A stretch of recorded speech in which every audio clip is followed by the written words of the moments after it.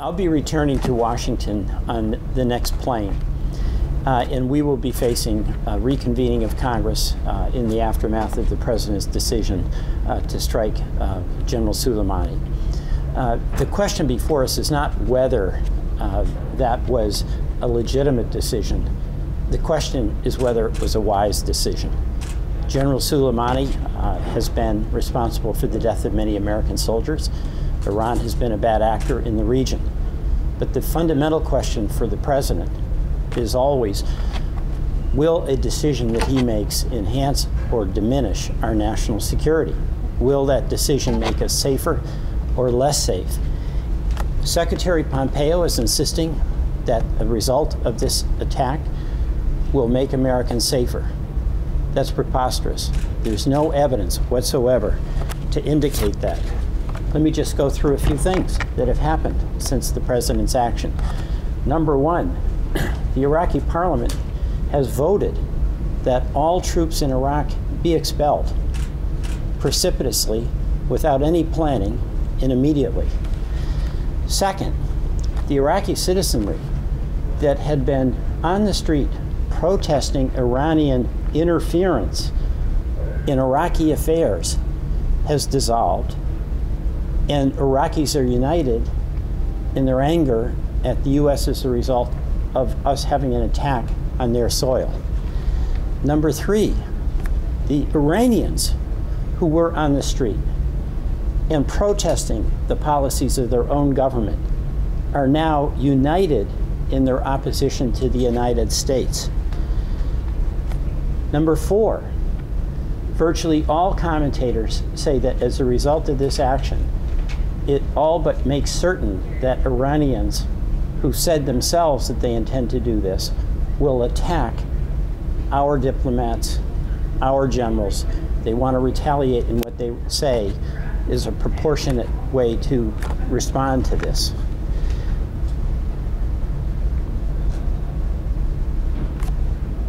The irony, too, is that President Trump, who has said that he wants to bring our troops home from the endless wars in the Middle East, and incidentally, I support him in that effort, the opposite has happened. Instead of bringing troops home, he's just deployed from Fort Bragg another 3,500 troops to go to the region. Also, all our embassies are now on alert, and we're bringing American personnel home. So the notion that Secretary Pompeo is trying to promote, that this action has made us safer, is absurd, and it's belied by the fact that the President is ordering troops to the region, ordering a stand down in our embassies, putting embassies on high alert, doing enhanced interrogation of Iranian citizens coming through our border crossings. So this was a decision that has had the absolute opposite of what the President states was his goal: deterrence and safety. It's escalation and insecurity. Now, when I return to Washington, I want to do a couple of things. First of all, when I get off the plane, I'll be taking the metro to the Capitol, and I'm going immediately to the secure briefing room at the Intelligence Committee to read the raw intelligence. I want to get to the bottom of this. Let me be frank. I don't believe what the President has said about the planning. And in fact, the Iraqi Prime Minister has said that Soleimani was there for discussions. But I want to look at the raw intelligence, and I'll have an opportunity to do that immediately upon my return to Washington. I'll be going to the Intel Committee to review those documents this afternoon. Second, I want to have hearings on this decision and get to the bottom of this decision. Any decision of this consequence is something that should be fully vetted by the National Security Council, because the consequences are inevitable, and it is absolutely essential for the well-being of our country that a president, in making this decision, have the benefit of a full vetting process.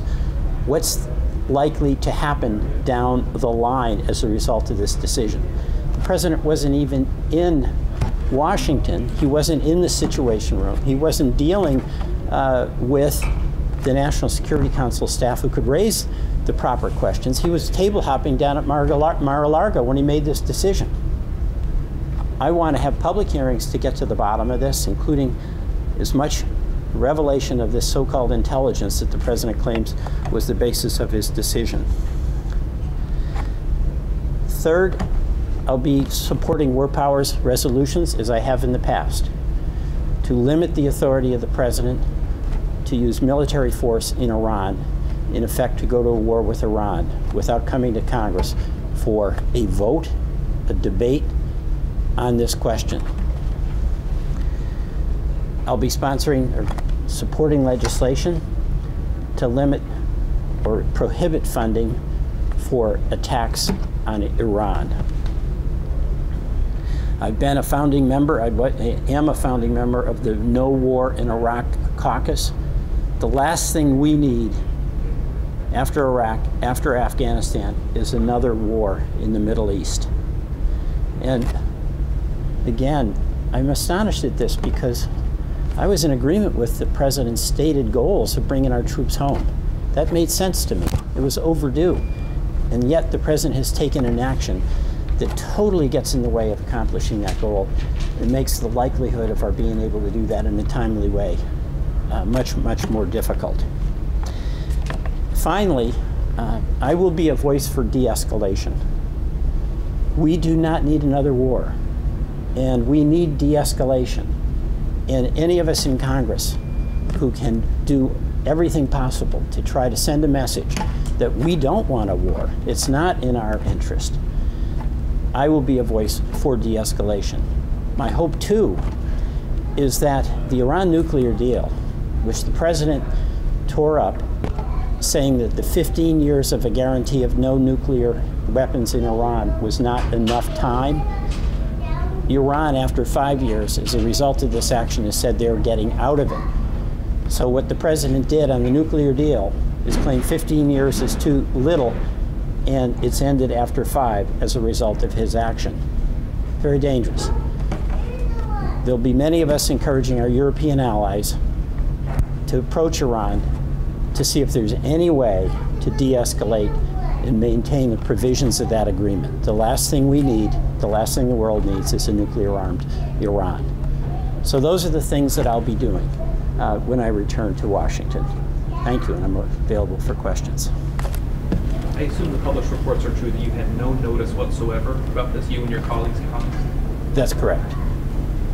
And what do you make of that? Would you like to have been notified of this? I assume. There's two issues here. Okay? One is the decision to go to war or to take a very significant military action that escalates the prospects of a full-out war are immensely consequential. And it is the responsibility of Congress to make the yes or no decision on putting our troops in harm's way. The president has no regard for the role of Congress in general, and in this case specifically with respect to the likely outcome of his decision. So it is absolutely important that any president respect the War Powers Act and also respect the process of notifying the so-called Gang of Eight when there's going to be a significant military action.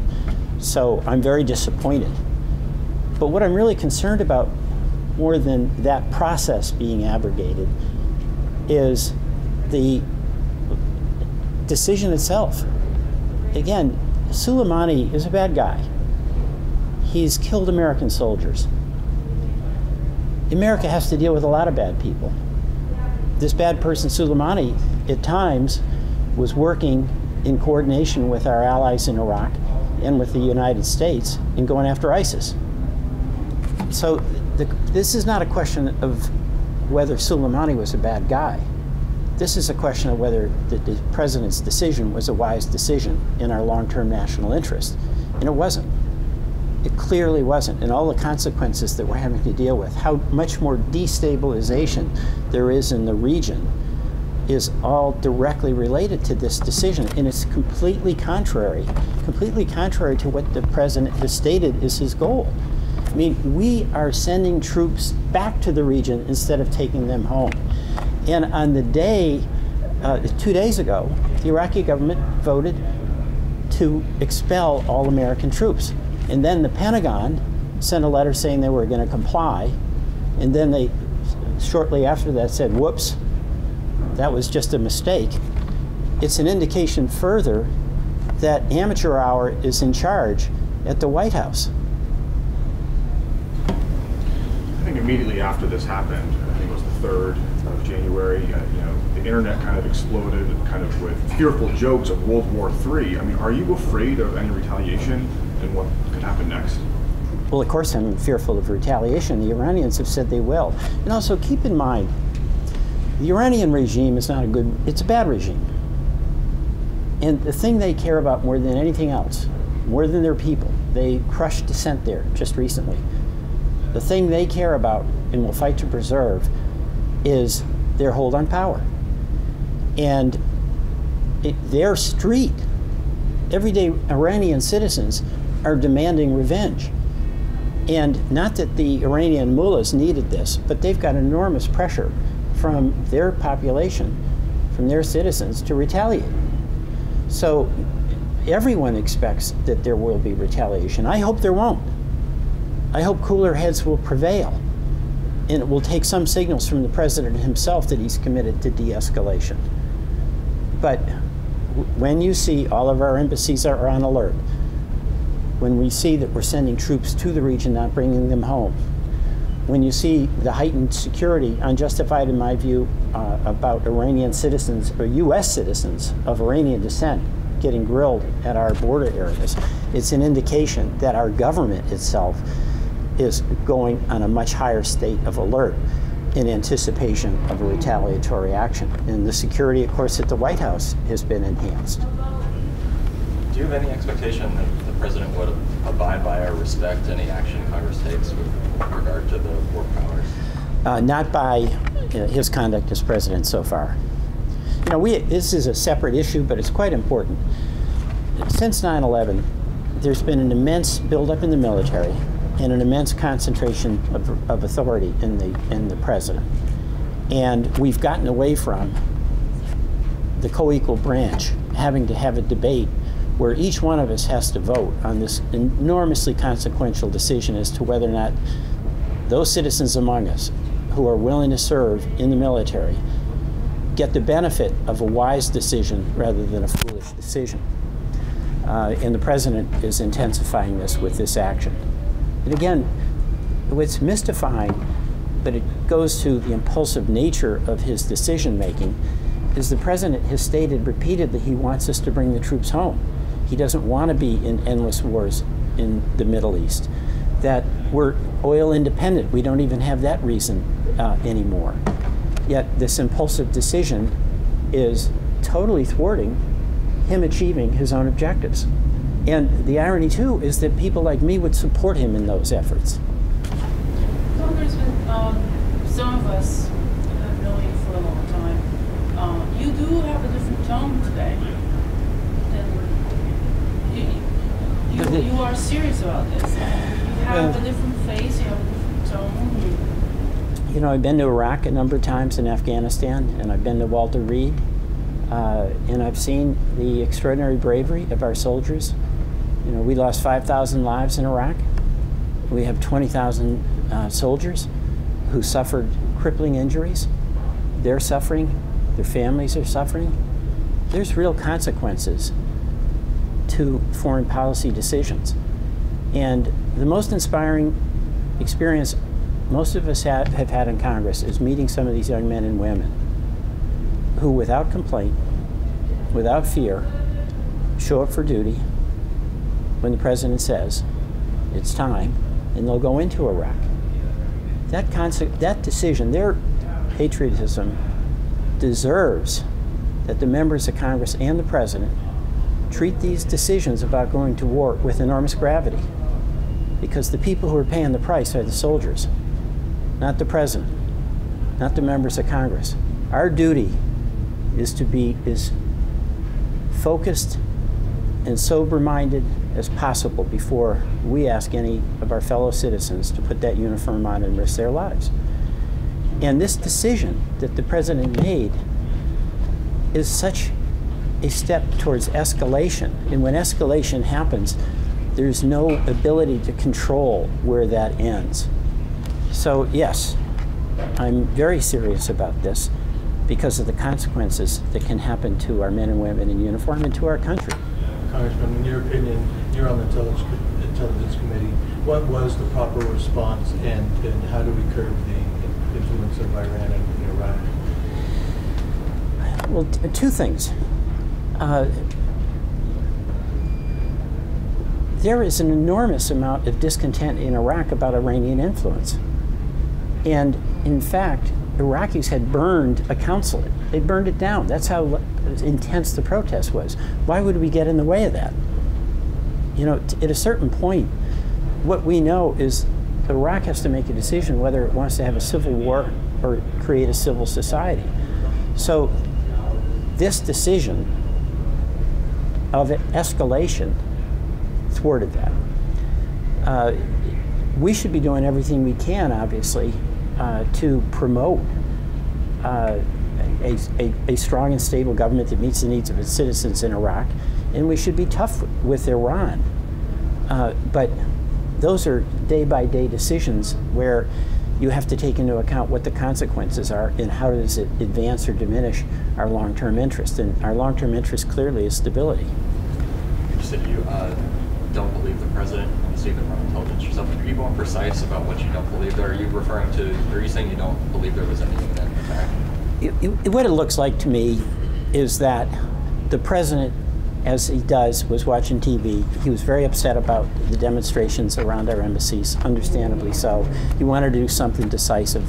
According to the press reports, the military gave him a list of options, and they included, according to the press, this attack on Soleimani, where, according to the reports, they put that in as an extreme example so the other options would look reasonable.